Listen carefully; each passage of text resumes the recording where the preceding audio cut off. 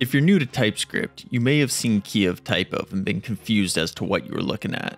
I'm a little confused and strangely not interested, so Let's break this down for you. Keyof typeof combines two TypeScript operators. The keyof operator takes a type and returns the union of its keys. The typeof operator is used to get the type of a variable or expression. When used together, keyof typeof extracts the keys of a type without having to create an instance of that type. Now let's look at an example. Here we have a person object with three properties: name, age, and email.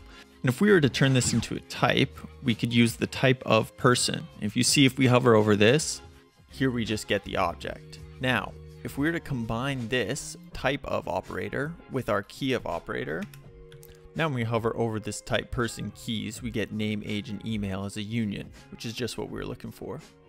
Alright, so now let's take a look at an example that might be a little more useful.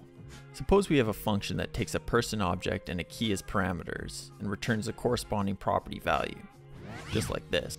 Here, by using keyof typeof person as the type for the key parameter, we restrict it to only accept valid property names of the person object. This provides type safety and prevents us from passing incorrect keys. Additionally, TypeScript will infer the correct return type based on the key provided. As you can see here, when we pass in either name, age, or email, those are all good. But as soon as we pass in a property that's not part of our person keys, say height, you can see we get the red squiggly.